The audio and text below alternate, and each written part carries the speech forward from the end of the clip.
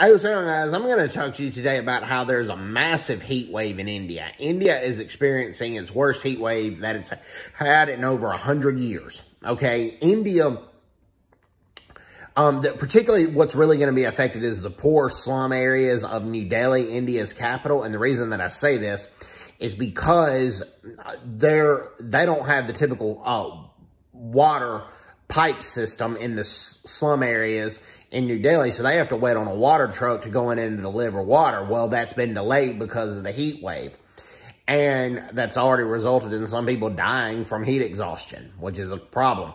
Also, there's a massive wheat shortage due to the Russia-Ukraine war. Well, India produces some wheat, but wheat production has fallen because of this massive heat wave as well. This is the worst heat wave India has experienced in over 100 years. It started in April and then it's continued in May.